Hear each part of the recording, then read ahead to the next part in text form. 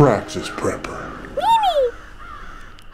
Hey YouTube, this is Praxis Prepper, and in this video we're talking about the Day 8 episode of Praxis Prepper Alien Invasion. We're going to talk about some of the discussion points and topics brought up in the episode, and at the very end I'm going to share with you a sneak peek of what's happening next week on the series. But before any of that, if you haven't seen the Day 8 episode, there's a link somewhere around here. You can click on it so you know what we're talking about before we talk about it. Oh, wait a moment. Okay, we'll pop right in, but before we get to the discussion points, I want to thank one person who's made a contribution to the series over the past couple weeks. That's Ken, my man Ken. Thank you very much. I know a lot of people are new to this series. A lot of people came in around the Day 7 episode. And if you're new, you may not know that the only reason I'm able to do this series is by the generous contributions of people like Ken and others just like yourself through Patreon that have been making small contributions or large contributions, but many as small as $1, just to keep the thing rolling. At the moment, we are at 77% funding, so that would make March the first month so far that we would just be releasing one episode. I would be willing to release a second episode on the third weekend of March, so you don't have to wait all the way until April to find out the cliffhanger conclusion to this one. If we could maybe get to 85% funding, so we're at 77 right now. If we can get to 85, I'll call it 100%. I'll release a second episode for this month as we sort of step closer to 100% funding to keep things going. So many people have thanked me personally for putting together this series, and yeah, it's a lot of work on my part. A lot of fun, but a lot of work. But the real people that deserve the credit on this are all the Patreon contributors, PayPal contributors. There's even been some Bitcoin contributors who've been making it, keeping this whole thing going, and they're the ones that have made it possible for me to even do this series. So thank you guys all very much for keeping that going. So enough on that. Yep, costs money to make this stuff. Takes time to make this stuff. Let's talk about the discussion points in this episode.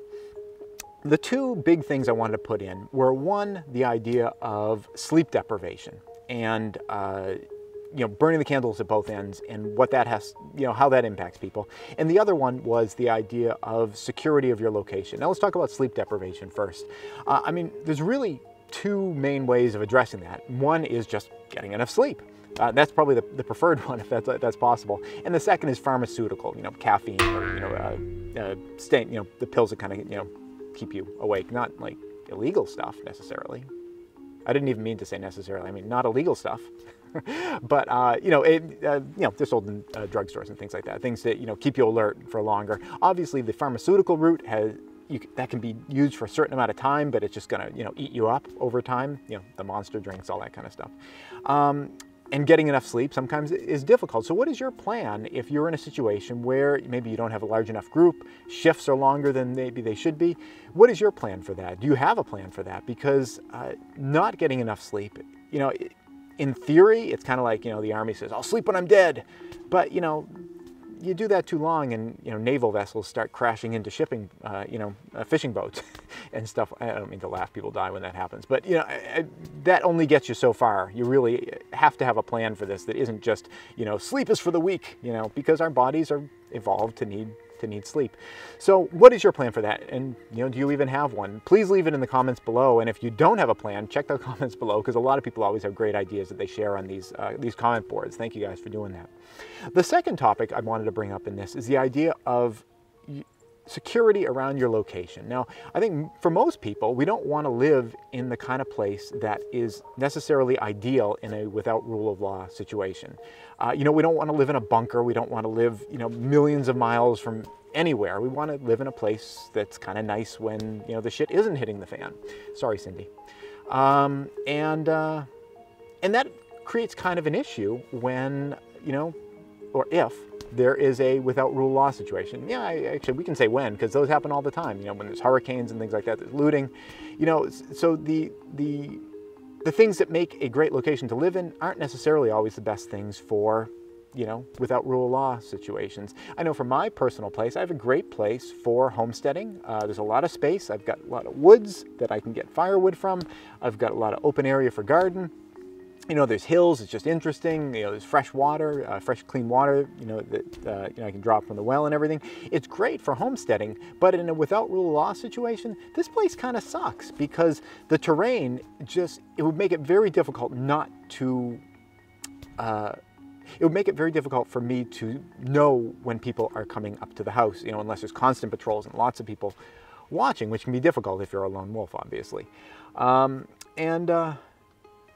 Yeah, I don't have really the best response to that myself. In this episode, I talked about laying out some tripwires and things like that, but that's kind of like, it's in a way it's sort of a half measure. So what is your sense about what you would do with your location? I know a lot of people probably live in even worse places than I am from like a security standpoint in a without rule of law situation. Do you have contingencies, things that you've thought about? Would you just leave? Do you have the idea that you would just go to a retreat?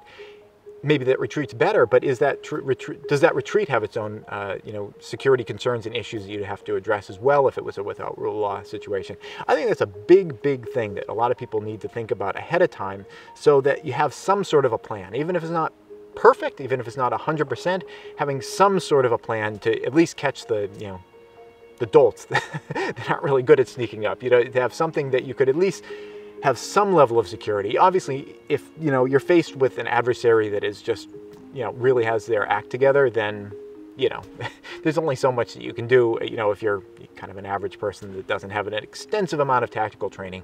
But you can definitely make your situation better. What are some things that you guys are thinking about? Share them in the comments below, and I would love to read them. I know a lot of the other viewers would love to read them as well. So without any more blabbing about that, here's a clip from what's happening next time on the series. Hopefully this will be in 2 weeks, the third Friday in March. If we can meet that 85% funding goal. If not, it'll be the first Friday in April. It's going to be hard to choose a clip for this because it's kind of a cliffhanger at the end of this one. And anything that I show is going to show who that was. Although I already released a video about the new actor coming in, so you kind of already know.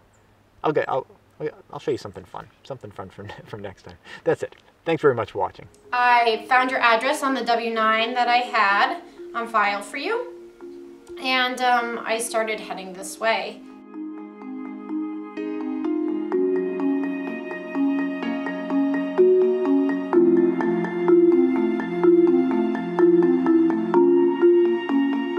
Please subscribe and tune in every Friday at 4:30 New York time for a new video. And if you'd like to support this channel, you can do so both through Patreon or PayPal.